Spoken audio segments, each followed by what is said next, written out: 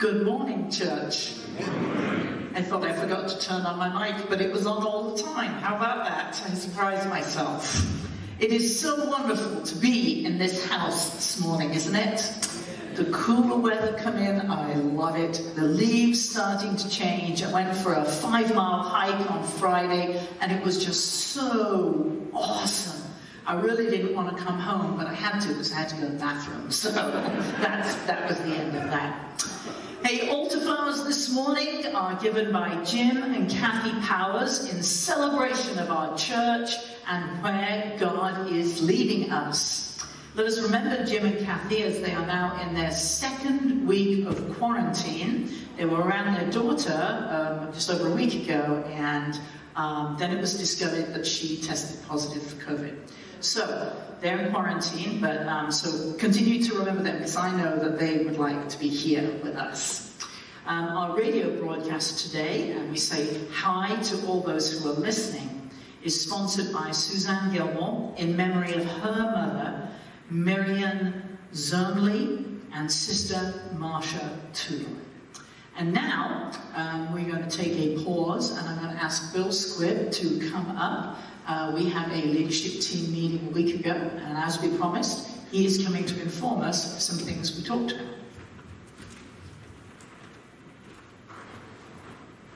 Thanks, Pastor T. It's once again good to get this thing off. The leadership team meeting was held last Sunday. We're scheduled for an hour and a half. We took 2 hours, so we went over, but we had some good discussion during that time. And again, the reason why I'm up here talking about that now is we've talked about keeping the congregation better informed of ongoing events, especially these days with the COVID crisis going on. So some of the highlights from that meeting. We're pleased to announce that some upcoming dates as we prepare to further open up the church. And this coming Tuesday, October 6th, the adult faith formation team will be meeting. And then a couple weeks later, on Thursday, October 22nd, the missions and outreach team, they'll be meeting. Now, if you've ever been involved in either of these teams, please feel free to show up at these meetings. Or if you've never been on these teams and maybe you wonder what's going on with those teams, again, feel free to show up. Or if you're not quite ready to come back because of COVID going on, that's fine too. When you're ready, come on back. We don't want anyone coming back before they're ready to. Leadership team's also doing a review of our properties in preparation of realigning our priorities and what to do with these properties. So there will be a congregational meeting scheduled in the future, and a letter will be sent to the congregation. The Staff Parish Relations Committee, SPRC, has a full slate of team members. Thank you for that. SPRC is led by Susan Stidham, who by default is on the leadership team. And the finance team, they're still looking for volunteers, and this includes counters for the weekly offering. Finance team is led by Nan Clary, and of course she's on the leadership team also. Now finally, saving the best for last, here's the good stuff. Holidays are approaching. We can expect more people to be in church. They want to attend services as we get further into these holiday seasons. So the leadership team is looking at ways of getting more people in the building for these services. So bear with us as we undergo some changes, and more details will be coming out about that in the near future. If you have any questions, I'm going to hang out in the chapel after the service.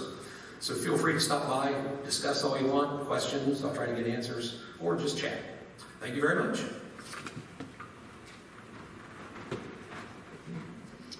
Thank you so much, Bill. And I'd just like to emphasize a couple of things, and that is that for the meetings, we're going to hold them here in the sanctuary so people can spread out. Also, if people are wanting to be involved but don't feel that they want to come and be present, person to person, I am going to hold Zoom meetings, so you need to call Peg and tell her you're interested, and then I'll set up a Zoom meeting. And if you don't like Zoom and you still want to be involved and don't want to be here, we can always go to the old-fashioned phone call, right? So I want people not to use COVID as an excuse, and we're going to talk about excuses today. Sorry, I don't take any excuses. The second thing is, I can't stress enough what Bill was saying. We need to build a finance team. And I don't know people well enough yet. Otherwise, I'd be coming to you and saying, what's your excuse for not volunteering? So I need people to volunteer for our finance team. Right now, it's Nan, and that's it. Nan can't do it alone. In fact, Nan was supposed to go off the board this coming year, and she has agreed so graciously to be able to stay on so we can build a team. So, if you are feeling that way inclined, and you don't have to know all about finances, I don't, and I'm the pastor and in charge of them. How silly is that, right? No, they help me along, and we have some great ideas, so we need people. So please, send forth your names. And now let us prepare for worship as together we say the call to worship. Then he said to them all, "Whoever wants to be my disciple must deny themselves and take up their cross daily and follow me. For whoever wants to save their life will lose it, but whoever loses their life for me will save it." And now won't you join in the hymn, "Take Up Thy Cross." Let us stand.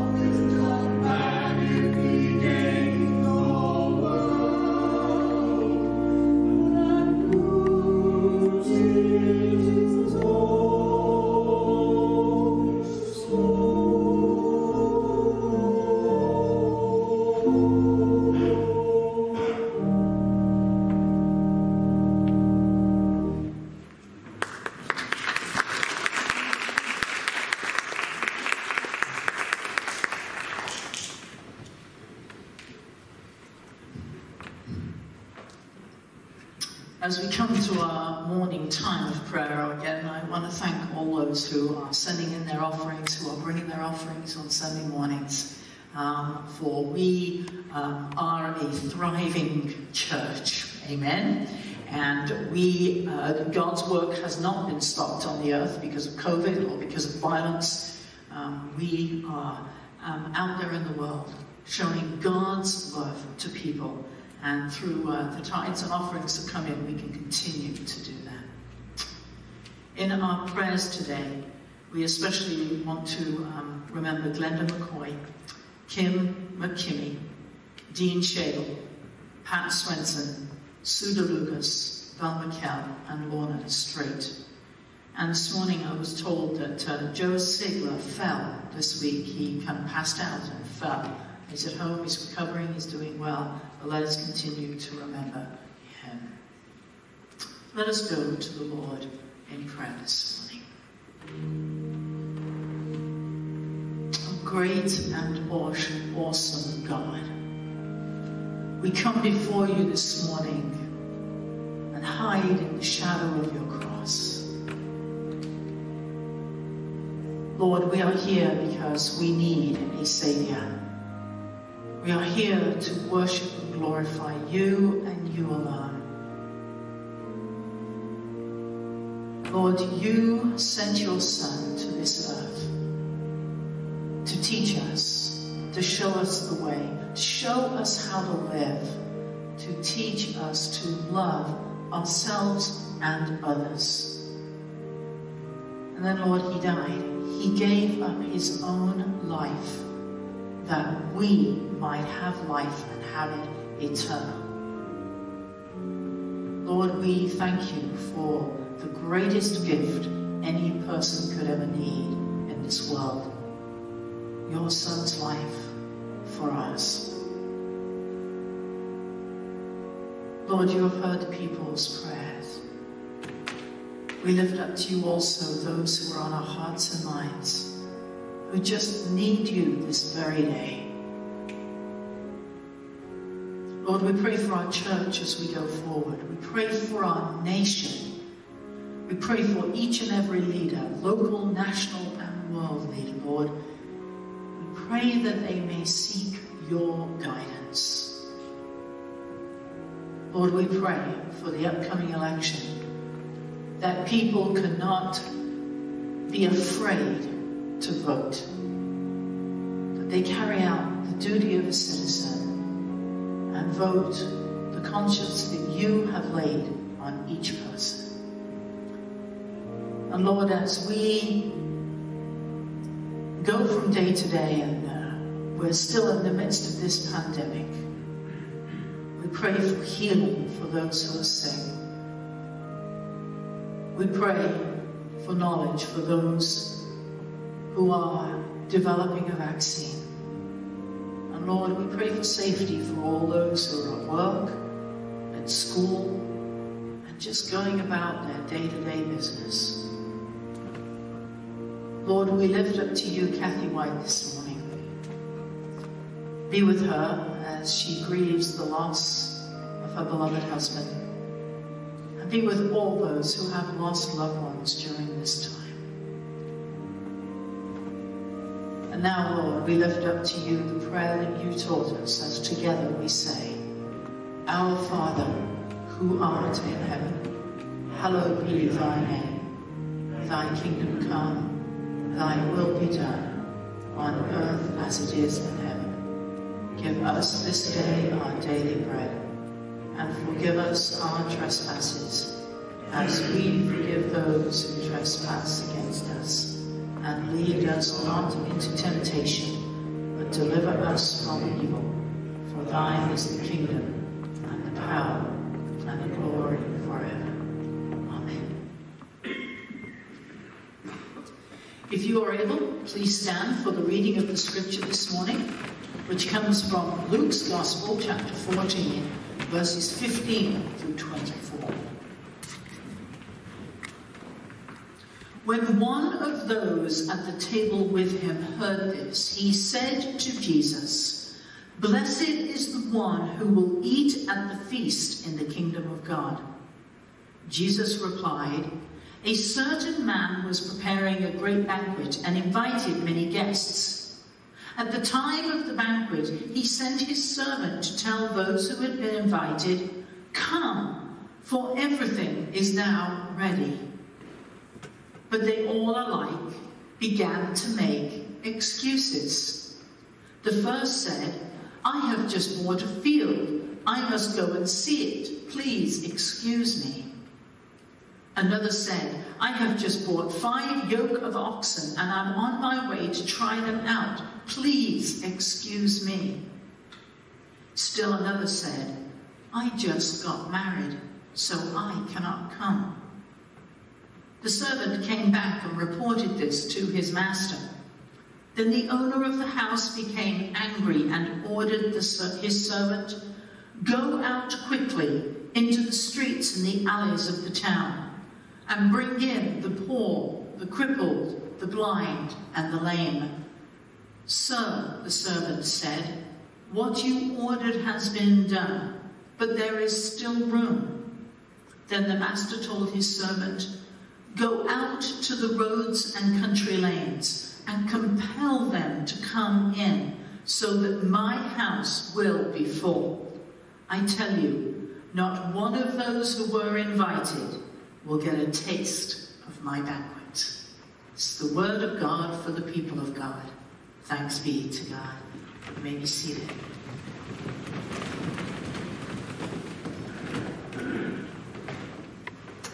Let us pray. Oh Lord, your word has been spoken, and now as we expound upon it, open up our minds, our hearts, our souls, so we can hear what you are saying to each of us individually and collectively as a church, as a community. In your name we pray. Amen. So this is the last sermon in our series of our discipleship journey. Not the last time I will talk about discipleship, but the last in this particular series. And many of you may be saying, well, thank goodness for that. But hold on, because there's more and plenty to come.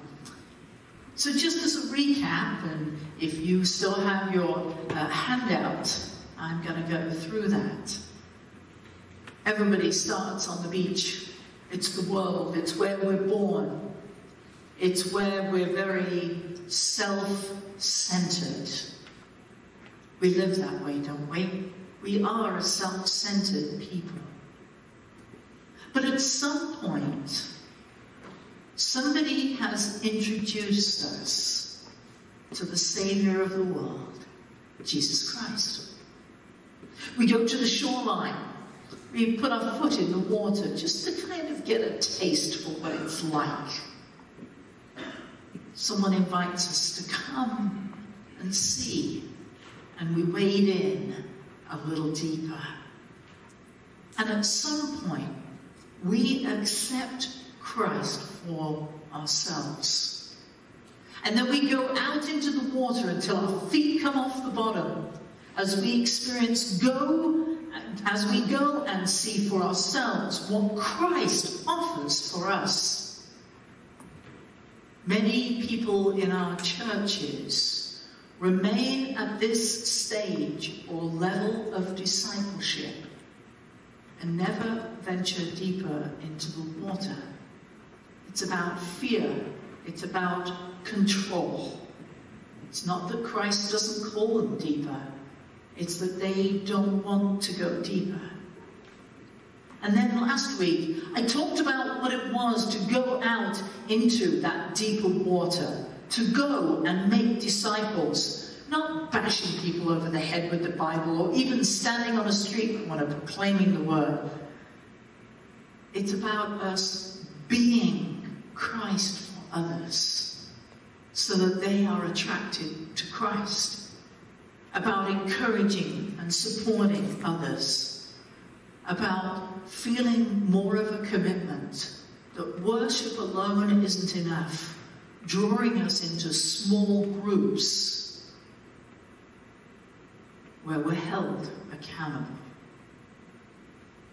Today, I want to talk about Stage 6 and beyond, the fully committed buddy diver.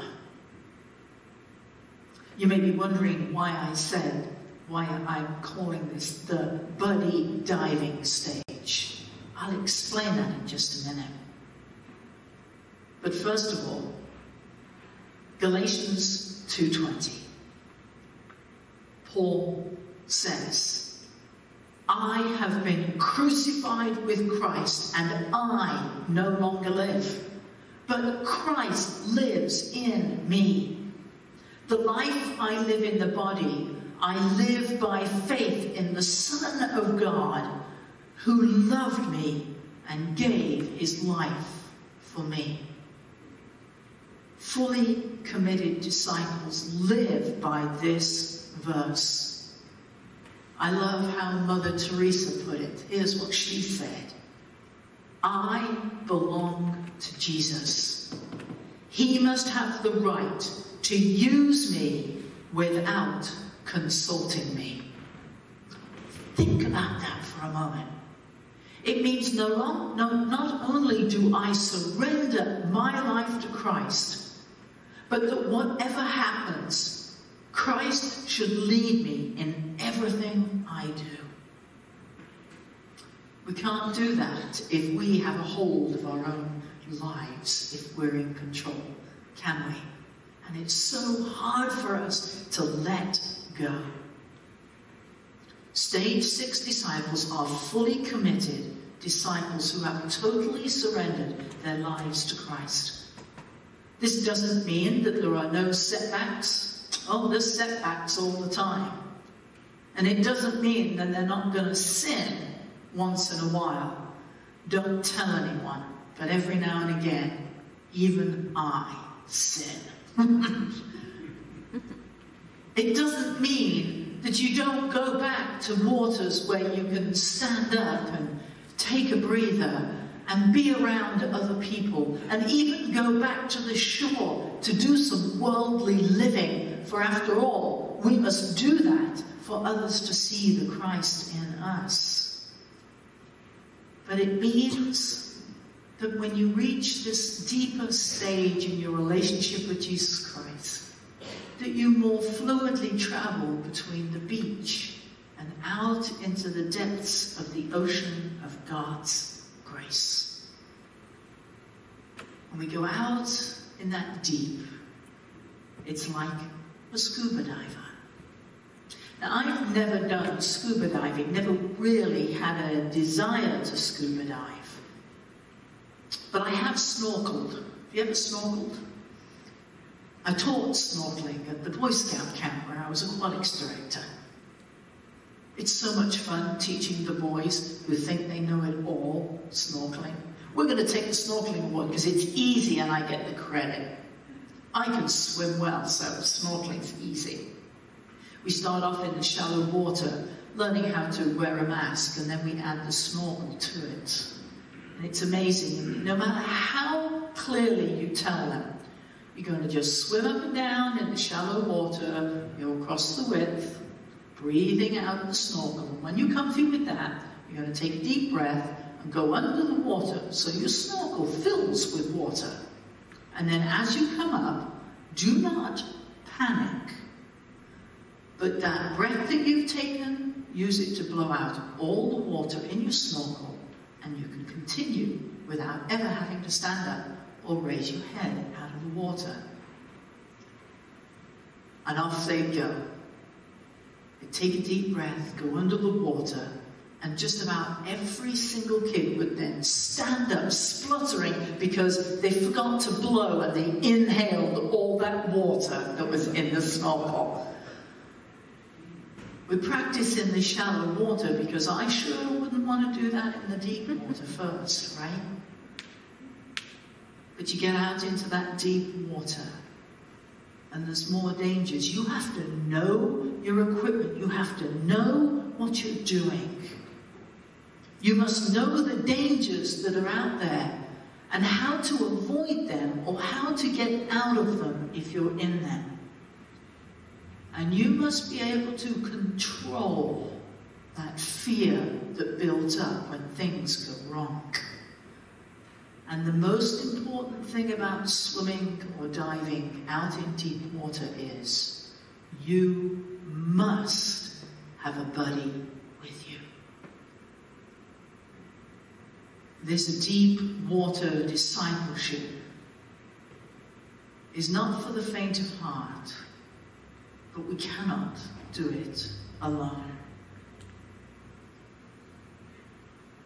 Divers face a lot of danger out in the deep water, but the worst one of all is nitrogen narcosis. Do you know what that is? It's when the nitrogen builds up in your body and the pressure affects your nerve transmission. Divers have known to do the weirdest things. You see, they don't realize that they're affected, but their buddy will notice it and come to their rescue. Divers have done things like taking off their flippers and walking on the ocean floor, going out deeper instead of back because they think they're on the beach. They'll take off their mask and equipment, or try to, because they can't think straight. And the buddy, who is someone they can trust on and rely on, is the one who can save them. All divers are affected, but the effects on each person is different. So how does this correlate to a stage 6 disciple? Well, first of all, their mission is God's mission in life. That's their primary focus, is God and devoting their life to His call. The danger is isolation. So many people shut themselves off when they're out in the ocean of God's grace, or they think they can do everything by themselves. We must have a buddy with us to prevent us from these dangers. Without accountability and discipline, Christians can start acting weird. They become independent and don't want to be part of a team. They act independently of others, and they fall prey to the dangers of the world and their own desires. We have seen it happen in many spiritual leaders in your lifetime and mine who have fallen from grace publicly because they have tried to do it themselves and haven't had a buddy to walk alongside them, holding them accountable. Often, at this stage, small groups cannot take this disciple any further. Maybe you're sitting out there and you have been in a small group, or you are in a small group, and you're thinking, that's just not taking me anywhere any longer. Maybe you're ready for one-on-one spiritual accountability and honest sharing with another stage 6 disciple to dive deeper still. I love being in a small group. You share your lives with each other. You begin to trust each other. But I know there came a point for me in my life when I wasn't challenged enough anymore. I reached out to a person who has become my diving buddy. We challenge each other, and we've learned to actively listen to one another.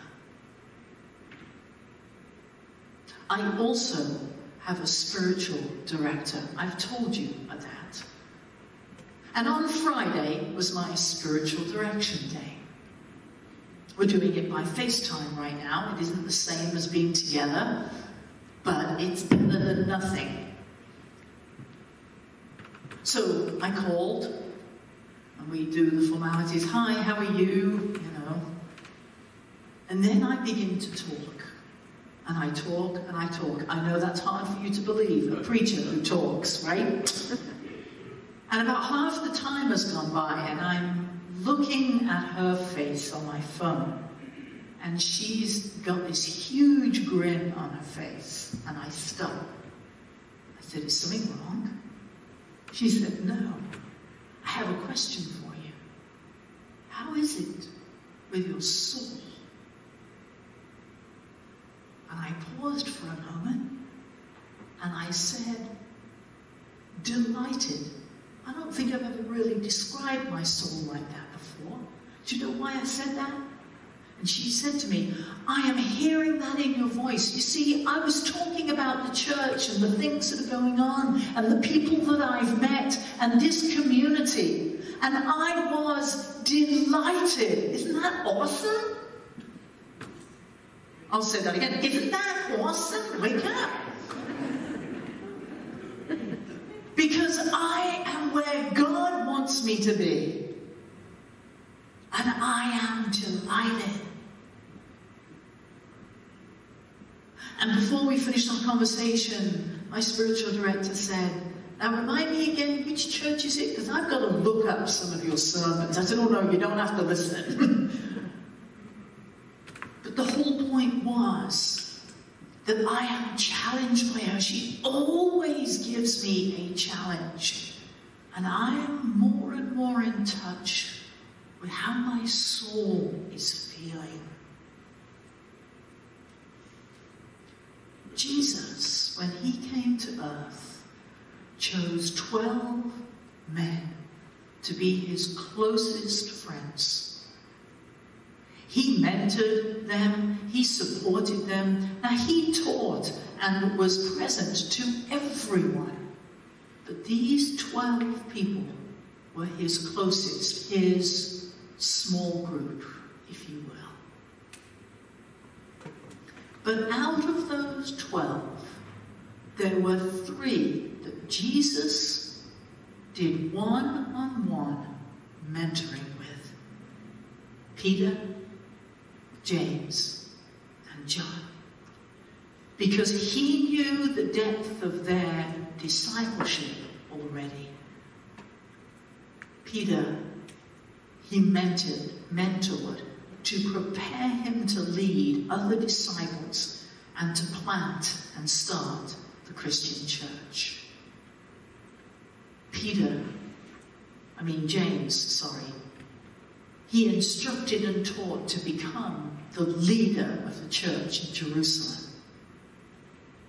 And John and Jesus had a very special relationship. So special that when Jesus was about to leave this earth hanging on the cross, he entrusted his very own mother into the care of the disciple, John. Jesus taught them how to trust in and rely on the Holy Spirit for everything. The Holy Spirit, the constant source of power. So you may be saying, well, what's this scripture that we heard today got to do with this stage 6 disciple? It's kind of a warning. In this story, it begins after Jesus had said these things. So what things had Jesus said before the story? He talked about, if you go to a banquet, don't sit at the seat of honor to start with. Sit somewhere lower down on the table so that the host can come and move you to a higher place.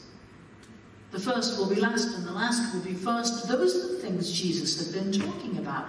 And then he tells this story. A man's having a banquet and he sends out invitations. Now, if you know this story or you were carefully listening, you see that a little bit later, the man sends out a second invitation. We might think that's a little weird, but not really. How many of you have ever received a save the date for a wedding or a party? That's what this man was doing. He was sending out, save the date because I'm having this banquet and you're all invited. So everyone knew that this banquet was going to take place, when it was going to take place, the exact time. And when things were set, the man sent out servants to invite them to come. The doors were open. Come, he says, into the feast. And then the excuses begin. Boy, are we a people of excuses. The first one says, oh, I just bought a field and I have to go see it. He just bought some new furniture and he's going to put it in the house and he's going to try it out. He bought a TV. We've got to set it up on the wall and make sure it works right. The second one bought a team of oxen and had to go try it out. Boy, we can use excuses for work getting in the way all the time for not doing God's work. And the third is the best of all. I just got married. What an excuse. We can use people as excuses all the time, can't we? To avoid doing God's work. There was no commitment from these people. Other opportunities distracted them from focusing on God. And man, can we do that all the time? For some, the call to a deeper commitment is so fearful that they don't want to go. So they use the excuses. But I want us to think about what happens next in the story. The man who is holding the banquet sends his servants out to invite other people to take our place at the banquet. This is where we are today. We must make a decision. We must either become committed to Jesus Christ and his lead for us, or others will come and take our place. As we begin to move forward slowly, many of you may not like some of the suggestions and changes we have. And Lord, some may even spread gossip. Did you know that that can happen in a church?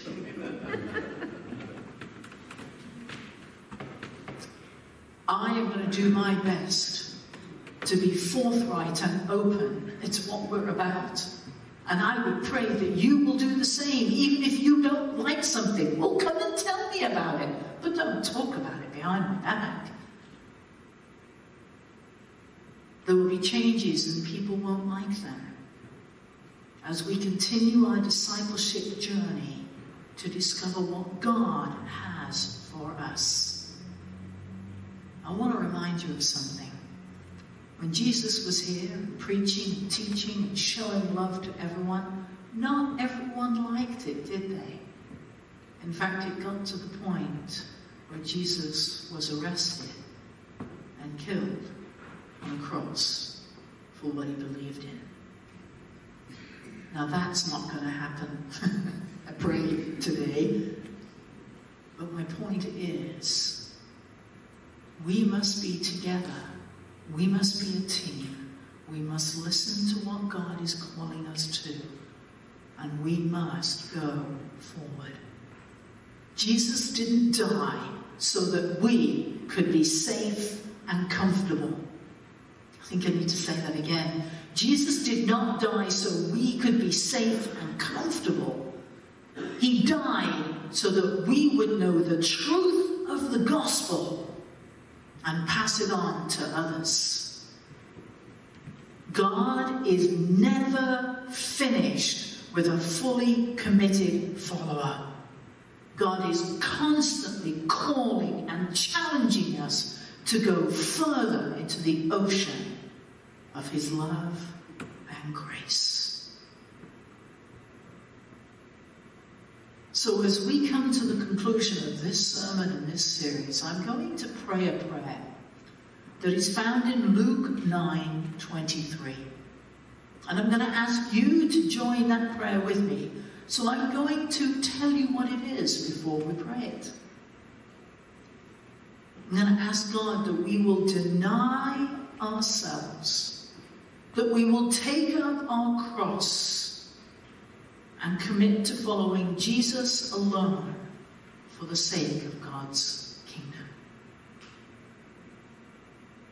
Are you ready to go out into deeper waters with me?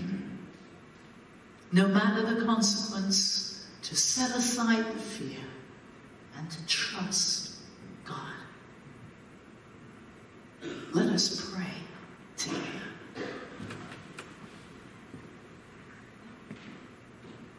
Oh God, right now, I ask for your Holy Spirit to come down and empower us, to strengthen us.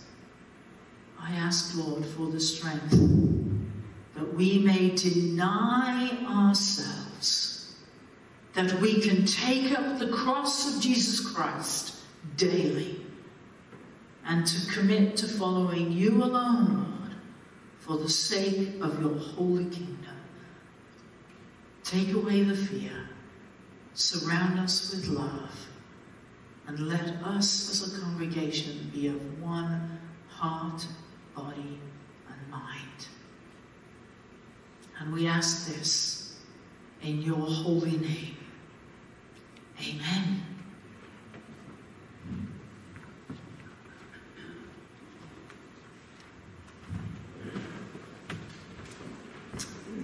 Now, if you have your communion with you, take it out.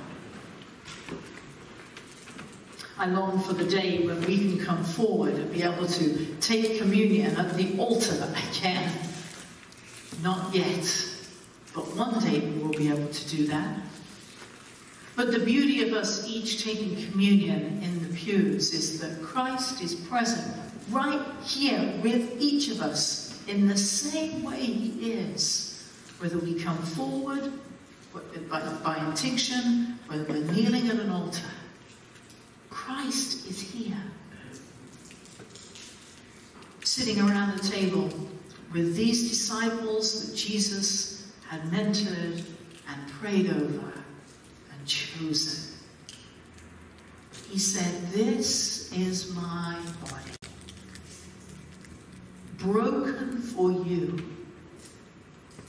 When you gather, take it and eat it and remember me."